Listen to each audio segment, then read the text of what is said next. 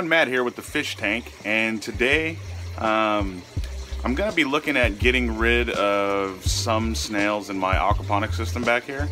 I grow a lot of vegetables and stuff on fish waste actually, and a lot of you guys have noticed that in the videos that I've made so far on this channel.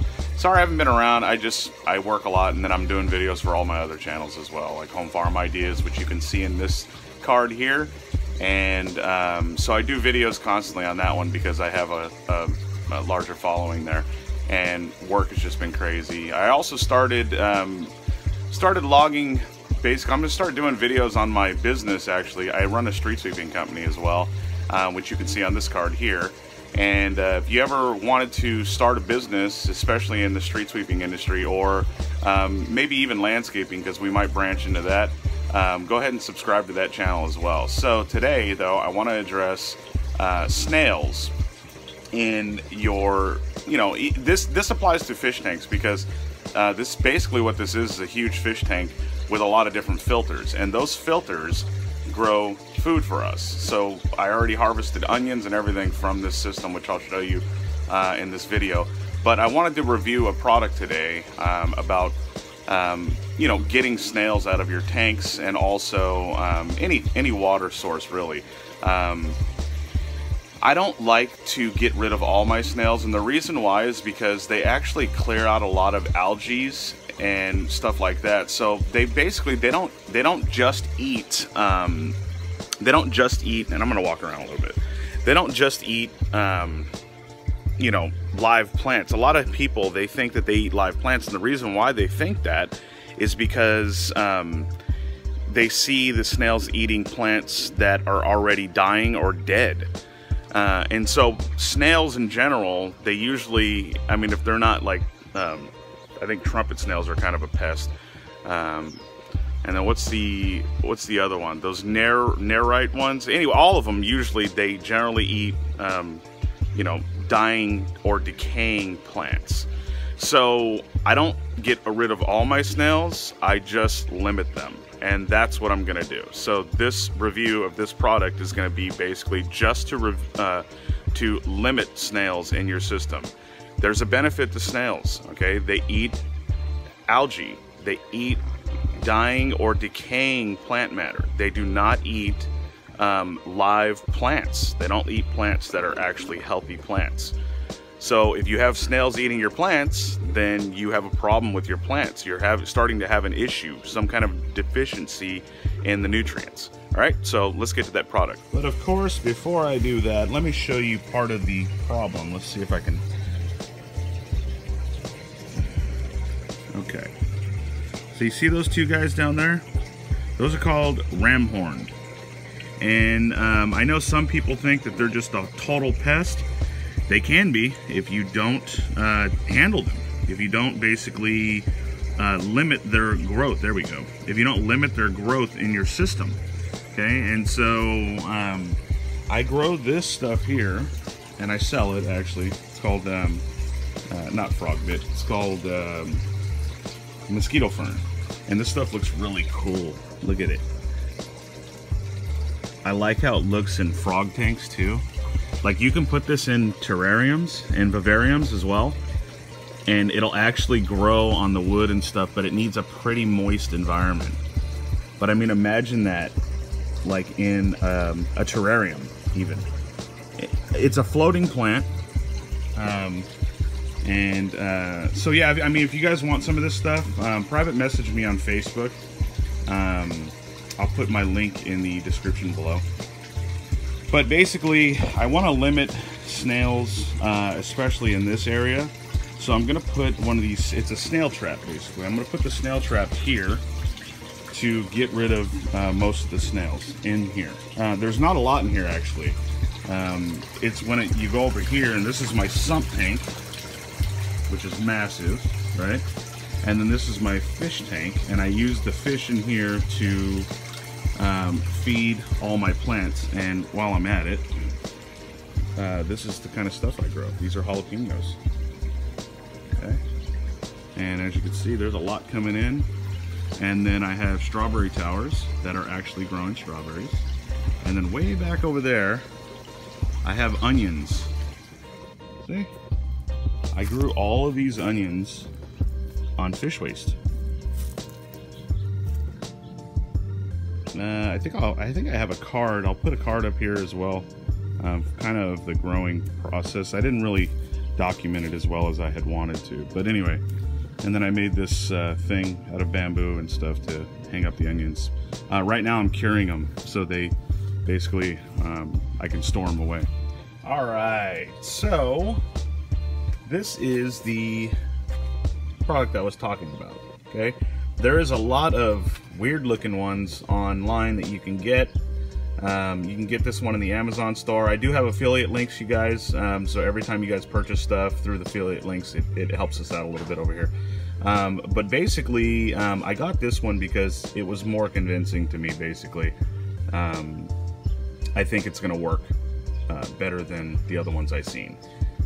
There's a lot of these, I don't know, cup-looking, mushroom-style looking ones, and it just looks like you basically pull a string up and then it closes, and you trap the snails that way, but I just think that's just retarded. So, so anyways, this one is from Sierra, and it is a snail collector. It does not kill them, so this is a no-kill trap. And there's pretty good instructions on the back of this thing. I don't think there's any instructions in the box, but when I open it, we'll see. So, but basically, as you see, step B here is just to, you know, put the bait basically inside this little thing. You know, I'm gonna get it all out so you can see, but then these bars right here are kind of important if you have this in a fish tank. Let's say you have some neon tetras or smaller fish that you don't want going in there. You could actually put those bars across to set the size of, it'll basically help you limit the size of the creature that's going to go in there, because everything that eats food is going to want to go in there. Okay, so let's go ahead and just open this up and see how it goes. So yep, there was no instructions inside, which is fine. It's on the box. But basically this thing here allows snails to come in, but they cannot go out. And it's pretty easy to install. You just basically, and it doesn't float either. It is made of some kind of plastic though, but it doesn't float. So you have notches here, and then you have notches here, okay? So you wanna go for the second round of notches. And the way I put it in just now is kind of imperative, because that actually allows it to stay in the position that it's in now, you know, basically at that tilted angle. You want to kind of slide it in that way and then slide that other one in that way. Okay, now it does come with these, like I said, and you put those in this slot right here and these slots along with the lid. And the reason why these slot holes were important, not the second ones, but the ones out here, is because these, for the top, they actually go right on those second round of holes for the top. Okay, now you have an enclosed area. Okay, then you would obviously put all these in the slots that you want. I'm not going to do that because I don't have anything that I really want to prevent from getting in there. And I do have some guppies in there, but if they get in there, then I will be able to get them out pretty easy because I check my system every day. It did come with two food pellets, which I don't know how well they'll do because, and then it came with this little food holder. So basically you'd put those in there. Let's do that. You hear my neighbor's bird? It's calling out to me. So let's see. There it is. Let me smell it. Oh, that's nasty. They'll love it. So you basically take this, shove it in there. Okay, then we'll see how this goes. Alright. Maybe I put it in there too hard. You basically just want it to where it's just gonna hold it at the bottom. So I did. I shoved it in there too far. And it doesn't stay together very well either. So, you know what I'm gonna do? I'm gonna use, well, there we go. Okay. You just want it on the bottom. See, I made a mistake. Okay. And then you want to push that all the way to the bottom. Or I should say all the way down. There we go. Okay. Now that holds the food directly on the bottom, and that makes it to where no snails or no nothing can get to it. And if they do want to get to it, they're going to have to put their little faces in there. So yeah, so they basically go in, watch, and it's super light and easy to lift, so every single snail in there is going to be able to get in there. But not all of them are going to be able to get out, especially not the adults. So let's put it in the system and then we'll do a follow-up video. Alright, so this spot's looking pretty good right here. So that's where I'm going to put it, and then I will continue. I'll make another video, follow-up video, to show you guys how many snails I trapped. I'll also put it in my sump tank behind us here after I do this one, just to see if it's a little different. Obviously there's a lot more snails in this sump tank, but what I'm gonna do with that one is I'm gonna order a something to where I can stick it on the back of this and then stick it to the wall of the tank. That way I don't have to put it all the way on the bottom, because it's like 4 feet, no, not 4 feet, probably like 3.5 feet deep, which I don't want to, I don't want to go snorkeling for this thing. So we're gonna go ahead and put the trap here. There's a couple things that I forgot to mention is on the top here, I already dunked it just to see how it would go, but on the top here, you definitely need to use the longer pins that it comes with. And the reason why is because when those go in, you turn them in here and it locks the top down. Because right when you put it in here, you're gonna need to make sure the bubbles are out.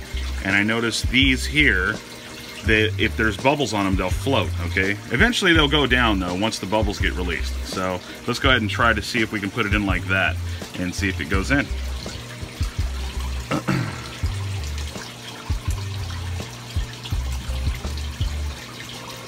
Okay, that was way better.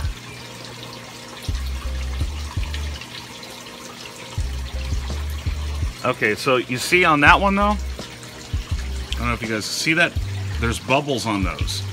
So you want to try to get that off as best you can without shaking the hell out of it though. So what I'm going to do is I'm going to turn this upside down. I saw a little bit of bubbles come out. And then you can use different foods and stuff too as well, you guys. Something that doesn't fall apart as much. Okay, there we go. Alright. So there's still bubbles on the top, but it doesn't matter because now all the little bars are basically down now. So let's go ahead and do a follow-up video on this. You know, if you guys like this video, please give it a thumbs up. Please subscribe to the channel and hit that bell icon so you get all my video updates. Again, sorry guys, I haven't been around. I want to do more videos. I don't have tons of time to do this stuff. But anyway, let me know if you guys like this video, all right? In the comment section below. And if you have any questions about this as well, because I've already put it together at this point, and I'll be able to answer your questions over the next few days just to see if it's working, because I'm going to check on it daily. So, all right, God bless, and peace.